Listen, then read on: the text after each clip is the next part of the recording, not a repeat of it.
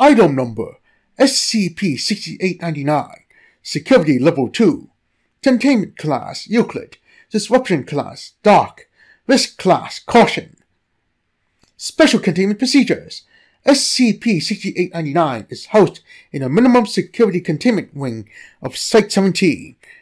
At the onset of an Alpha event, SCP-6899 is to be moved into the examination suite adjacent to the containment cell, and medical staff are to be notified. This medical suite is to maintain a supply of 2 liters of Type O negative blood in order to triage the Alpha events.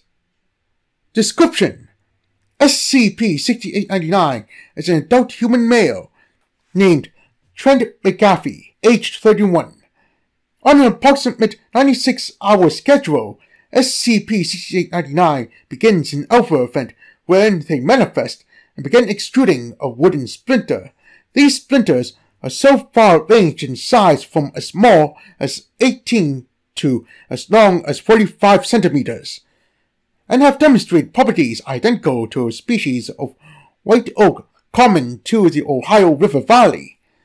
Extruded splinters have not exhibited any anomalous properties and have been catalogued as instances of SCP-6899-1. During Alpha events, SCP-6899 experiences periods of extreme physical duress characterized by a heart rate in excess of 140 beats per minute, blood pressure in excess of 150/90, profuse sweating, severe dystonia, and apparent immunity to all sedatives and tranquilizers. When not undergoing an Alpha event, SCP-6899 does not demonstrate any anomalous qualities. After thorough psychiatric evaluation, the subject has been either unwilling or is unable to provide any speculation or detail as to the specifics of their condition or its origins. To date, SCP-6899 has proven resilient against standard diagnostic treatments, as well as both hypnagogic and regression therapies.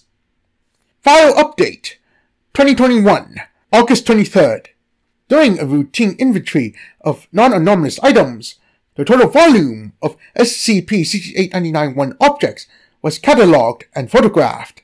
When presented with this information, the senior researcher assigned to SCP-6899 noted a correlation between the splinters and began an effort to recombine the components. This has resulted in the partial reconstruction, approximately 40% of the frame of a child's crib.